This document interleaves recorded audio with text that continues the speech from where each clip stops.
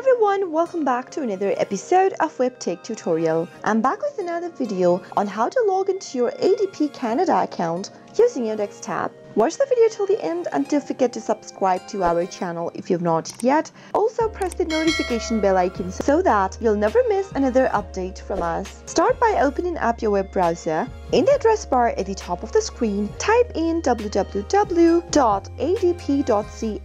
and press enter. You'll end up in the Canadian website of ADP, which looks like this. Go to the top right hand corner and click on the login button in order to end up in the login area. Scroll all the way down and under employee logins, pick any one option that you'd like to log in from and click it on.